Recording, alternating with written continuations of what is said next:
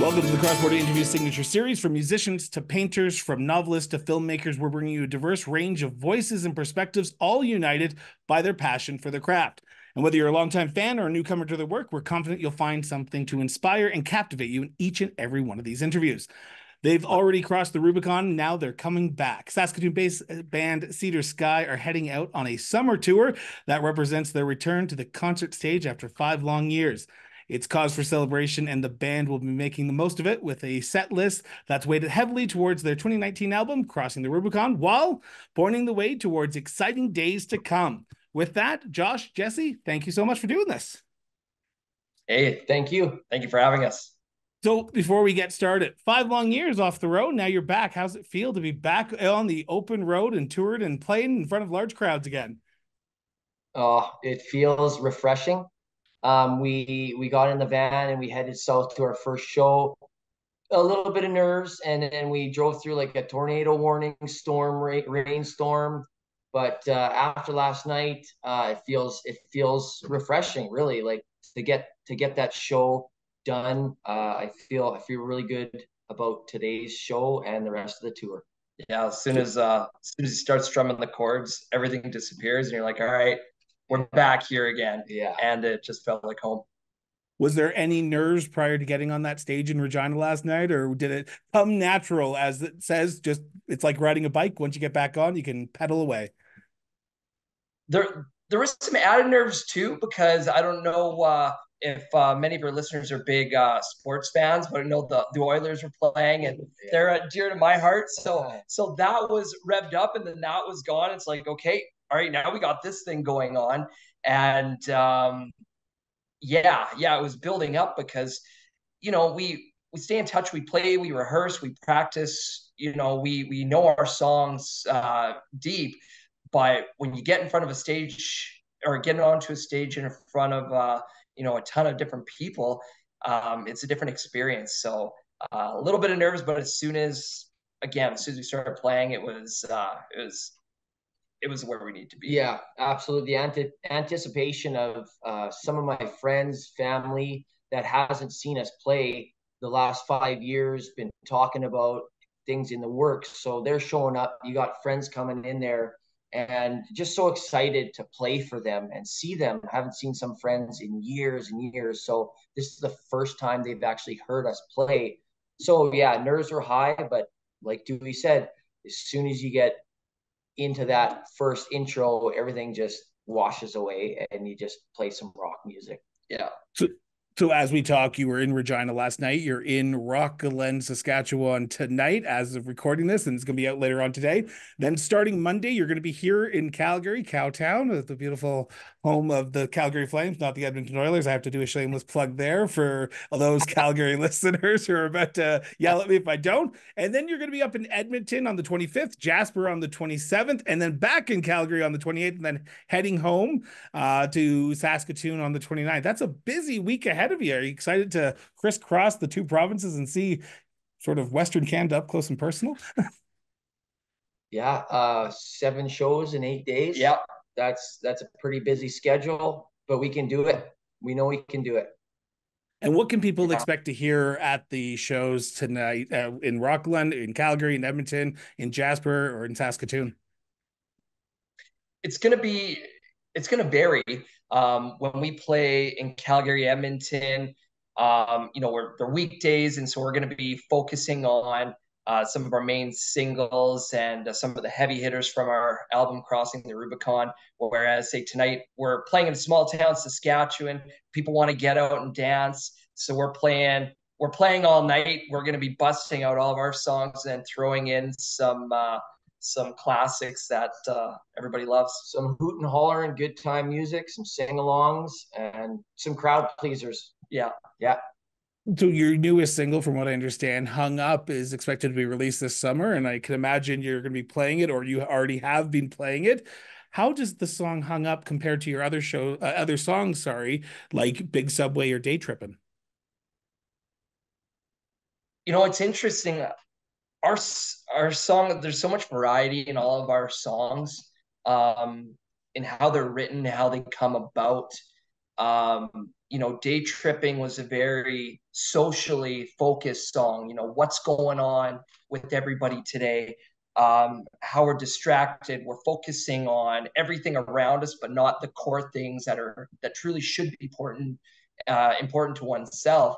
Whereas Big Subway, it's a song that was very personal to myself from a few years back, and it was more of just kind of some growing pains of getting over a lost relationship. Whereas Hung Up, I think a lot of people are going to feel the pain, they're going to feel the torment, and it's raw. That's all I can really say about it. It's raw. It's to people who've ever been in a relationship where you're maybe you're younger, and maybe you just get into a new relationship and you don't know this other person well, and there's this dissonance between you two and this frustration that kind of builds, and it's an expression. I think people are going to love it.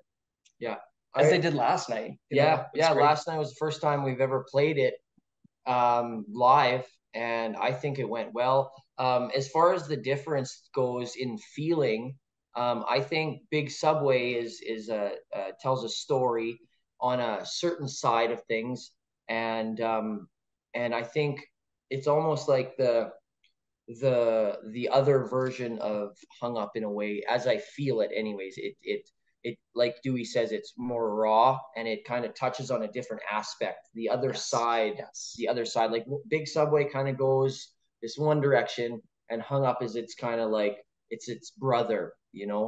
That's it feeling wise, anyways. Hung Up hasn't found the resolution that was found in Big Subway. Yes, yeah. It's a different. What do you mean by that? It's a different. Well, so I don't like telling too much about the song because everybody kind of finds a different meaning in it, right? But go.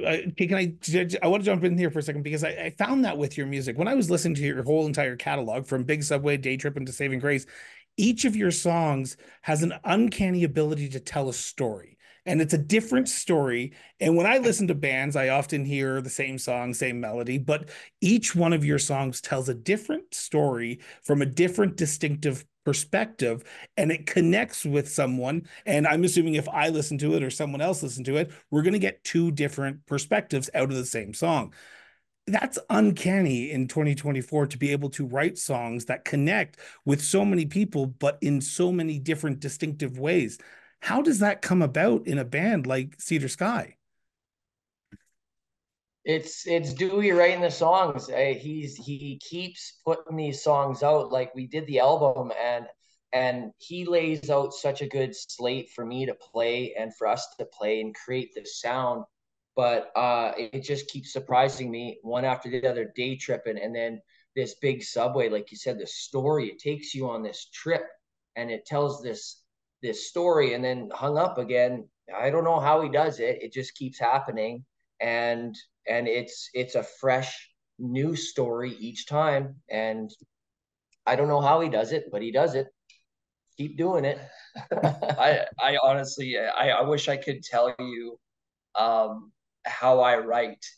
Well, I guess I can. Sometimes it works, sometimes it doesn't, and sometimes you're sitting there focusing on one thing and you leave it, and then you're doing something else completely different, and you just get a sense of something, or maybe you see an interaction in public, or you hear something from people around you, and like, oh, that's what's going on. And then, depending on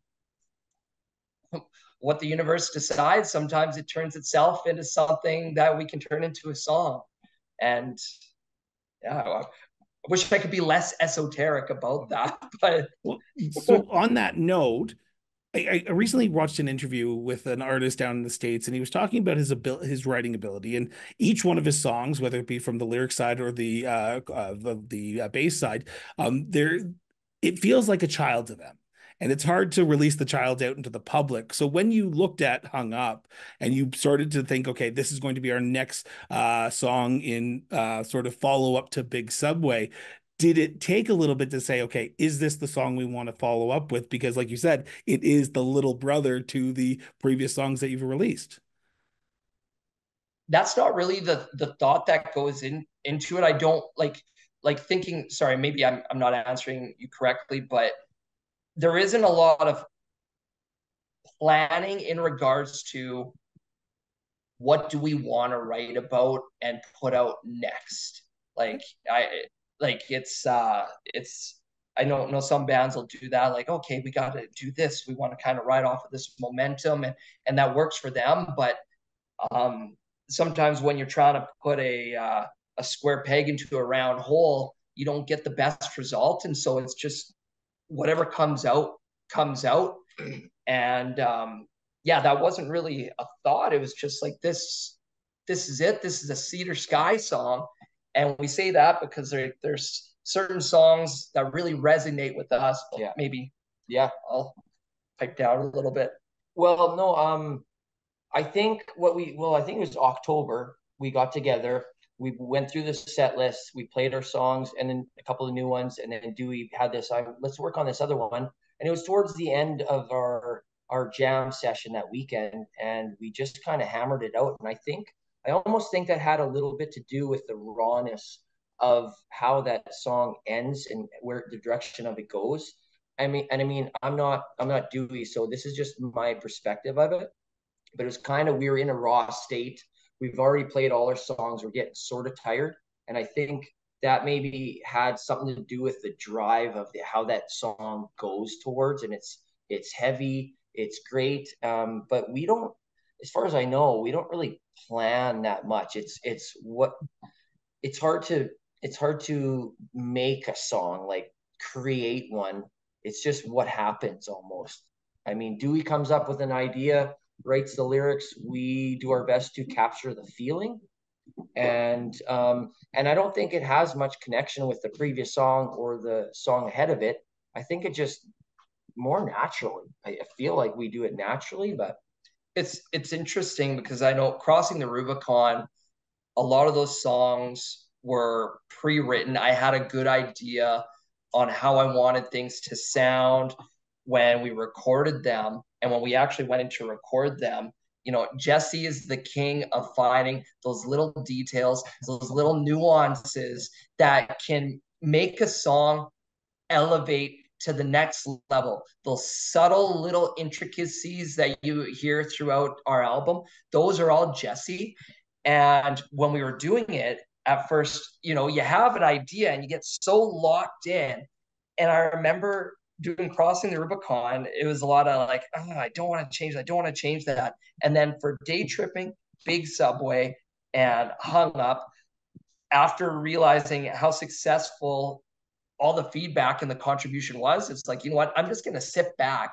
And the band really got a lot more involved to let it organically turn into something on its own rather than it being forced into one dimension that was initially thought may be the best result. Well, you're like literally picking up on the exact questions I'm about to follow up with. So it's perfect because your music genre doesn't fit just into the rock genre or the alternative rock genre. You span a large swath from Saving Grace, which is more of a mellow, I don't want to say relaxful, but more of a intimate story, to Big Subway. So you tell a range of stories, but you do it in different ways. How important is it for the band to not be so pigeonholed to one sort of method and just be fluid in the ability to tell the story, whether it be through rock, whether it be through pop, whether it be through blues, or through potentially even Latin? Mind if I jump please, in quick? please do. There's so when I first met Cole and Jesse, like they were in other bands. And when we finally started jamming, we would jam. Like we pick up our guitars, and this wasn't like a Cedar Sky session. It was just a couple guys down in this dank basement that had so much magic in there from just years of music. And we would just free flow jam. Somebody would just start strumming one note, somebody would take in, and everybody was so focused on serving the song that it would go on this journey from different genre to genre, just flow. And I think we really brought that into how we turn these songs into what they come out as. It's kind of like a Ouija board, a little like bit. we're all kind of putting our hands in there, but nobody's pulling too hard, and it just it melts down, and we all it comes out. Nobody's pushing or pulling too hard, and really, and I've always thought serving a song is number one thing. Don't overplay. And these last three songs, like I love the album, the Crossing the Rubicon album. I love that album. I'm one of the biggest fans of this band, and but these last three songs, you really feel the the the connection. Like Dewey said, the album was already kind of pre-written, and we do our own thing, kind of sparkles some magic on top of it. But it's really, really fun to start a song from scratch in a way and see how it grows. But yeah, that's it's a magical thing, and I really love this band. It sounds like it. So you are going to be out on tour through Alberta from the 24th to the 29th, back ending in Saskatoon. On this show, we always like to look forward. Now you have a summer release coming up of Hung Up, but what else can we expect for Cedar Sky over the summer? Because I'm assuming now that you've got the itch to get back on the road, you're not stopping on the 29th, and I'm assuming you'll want to get back out even more. You know what? I think as soon as we get this next single out, we're going to want to push it. And every time we do get together, this itch, it grows. And I don't know, the way that this tour is kicking off, it makes us want to get out and play more. So nothing really solid on the books as of yet, but once we start, firming up dates of when that release is going to be, and we know when it's going to go out, we're definitely going to be looking at planning some things around that, and getting out and sharing this music to more and more people. Are you ready to either celebrate or sort of drown in sorrows if the Edmonton Oilers lose on Monday night as you head up to Calgary on Tuesday? You know what? I don't think it's going to affect us at all. I might have like a mini, you know what? You get used to it. My dad was a Leafs fan, so I grew up watching disappointment. Yeah, and I'm a Canucks fan, so you really can't hurt my feelings. Yeah. I'm a Ducks fan, so that tells you how much I know about sports. Before I let you go, I just want to mention to anyone who's listening or watching this, the dates, the times, and the locations of all Cedar Sky's events that are happening in Alberta, whether that be Calgary, Edmonton, or Jasper, Calgary again, or Saskatoon, are in the show notes. So highly recommend that you check it out, because truly you've got a new friend in Calgary, Alberta, and I'm looking forward to coming out on Monday to see you guys play live. So thank you so much, Jesse and Joshua, for doing this. Awesome. Thank you so much, Chris. We really appreciate it. Thank you.